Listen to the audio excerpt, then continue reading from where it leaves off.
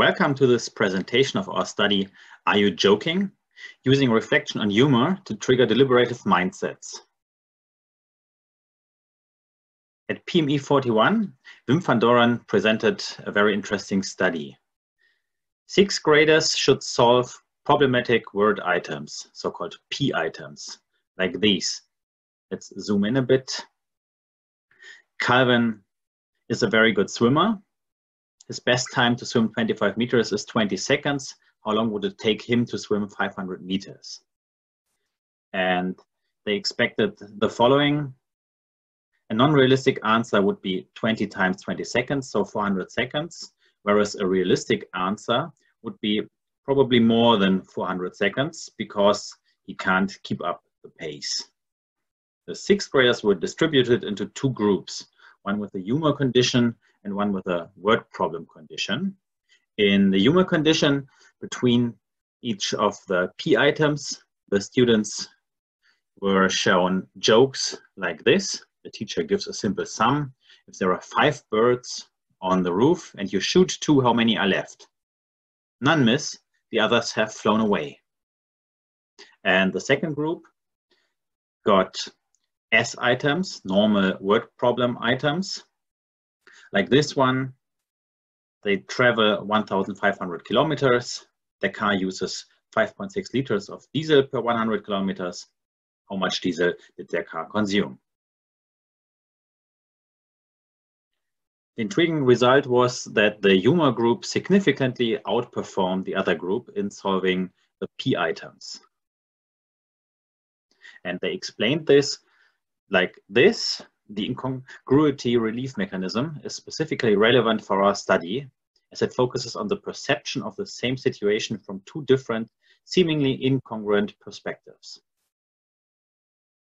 So we wanted to further explore this intriguing results. Instead of humor, more generally, we draw on the mindset theory by Gollwitzer. We use mathematical critical thinking instead of P items, and we work with pre-service teachers instead of sixth graders. So the overview, this is a very typical study with some background methodology, results, and then invitation for discussion. Mindsets. We all know that solving word problems is influenced by traits, for example, intelligence, but also by states. And Gollwitzer uses a theory to talk about such states. He defines mindsets as mental procedures and cognitive orientations that influence the ways in which people act intellectually. He distinguishes between two mindsets, deliberative and implemental. And here you can see how he defines those. In a deliberative mindset, people activate cognitive procedures. They are undecided in which direction their decisions will finally take them, and generally they are open-minded. An implemental mindset requires a more focused and selective orientation to process information, and you could generally say that people are more closed-minded in such a mindset. In his studies, Gollwitzer prompted his participants to be in a deliberative mindset by asking them to think about unresolved personal problems, or in an implemental mindset by trying to implement goals. And in his studies, he showed that participants in a deliberative mindset showed more planning and reflecting on reasons than participants in an implemental mindset. Weinhuber used comic strips showing a math club debating alternative approaches to a problem to prompt a deliberative mindset, and another comic showing a math prep course in which the teacher shows consecutive steps of solving a problem to prompt an implemental mindset. And in her study, participants in a deliberative mindset generated more principle-oriented and less procedure-oriented explanations than participants in an implemental mindset when they were asked to explain how to solve an extremum problem. Using Gollwitzer's theory of mindsets, we can now interpret van Doren's study. Jokes are funny when there is an unexpected twist. an incongruency, as they say. Therefore, the humor condition triggers a deliberative mindset, and the S items are solved using routine procedures. Therefore, they trigger an implemental mindset. In our study, instead of P items, we use critical thinking. We define this by the use of dual process theories like Kahneman or Stanowicz did.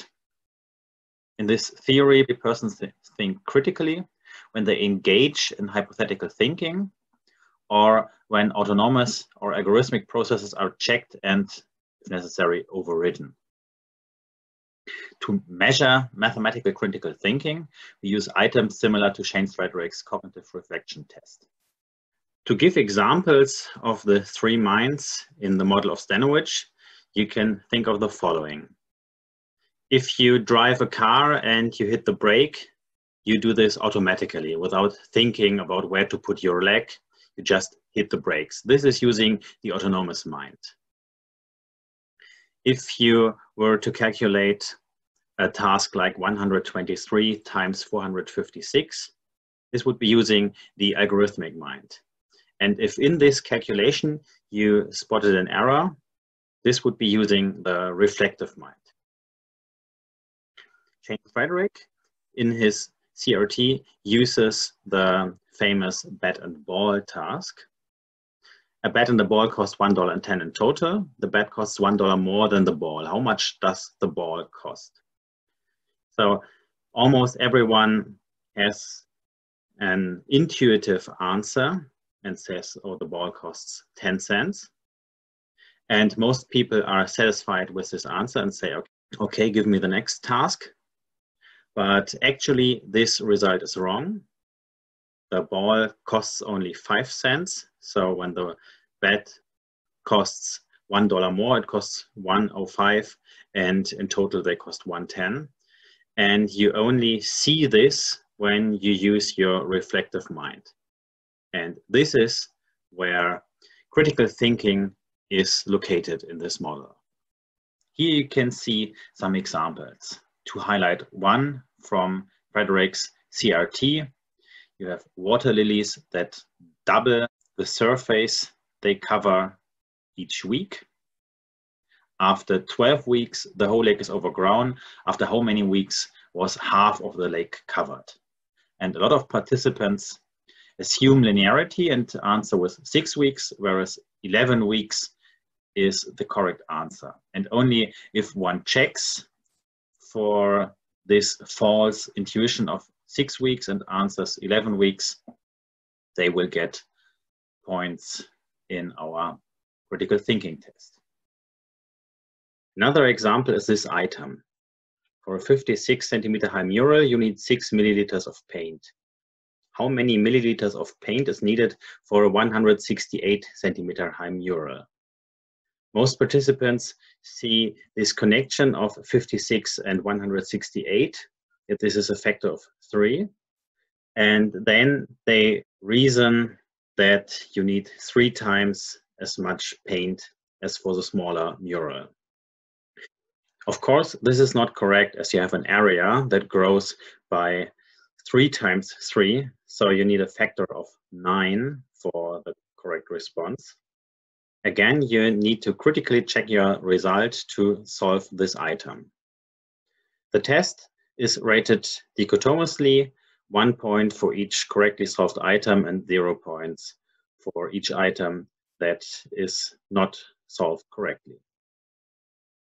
Against this background, you want to further explore the mindsets and whether humor triggers a deliberative mindset.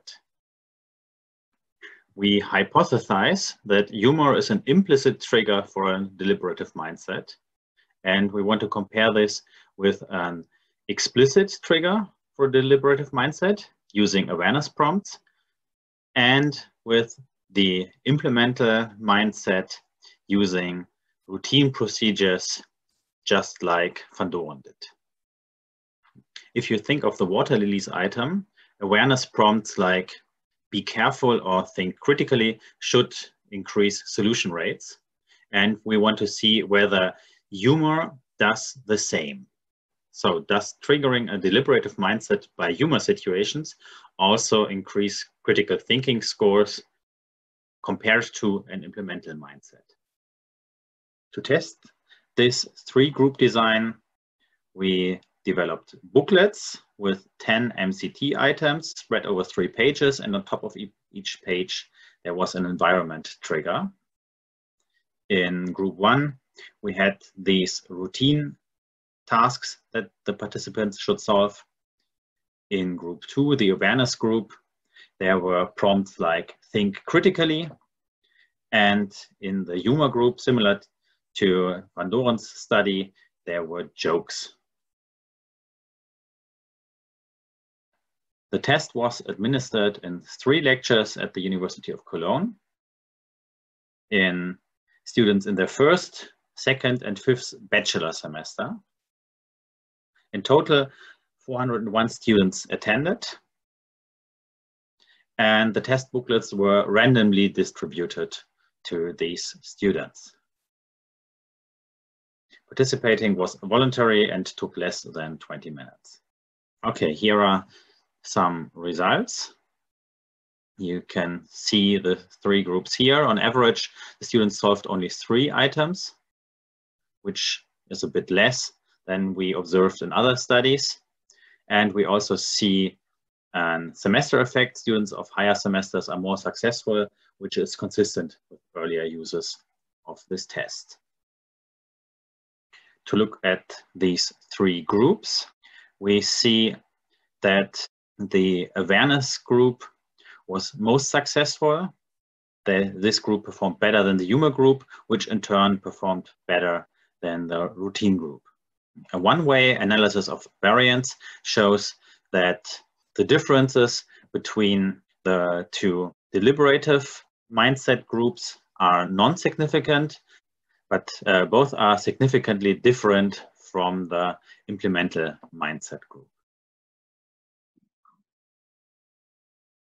So just by giving additional information in the form of routine tasks, awareness prompts, or jokes on the top of each page, we influenced the critical thinking of our participants.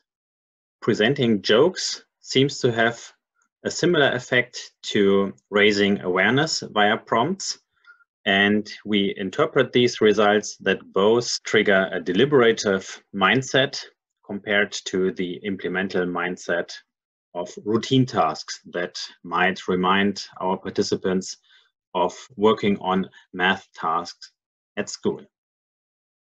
To sum this up, we want to introduce Gollwitzer's mindset theory to the PME community, and we think that our results really strengthen our interpretation of Van Doren's humor environment in the light of this theory. Also, we want to raise awareness for considering states in performance testing. We saw that participants in a deliberative mindset were significantly more successful than participants in an implemental mindset. However, there are some limitations to the study. Compared to Van Doren's results, our effect was rather small.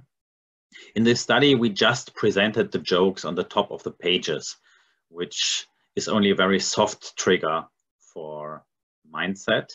In future studies, we plan to have our participants reflect on the jokes like Van Doren did to really ensure that all of them are prompted into the right mindset.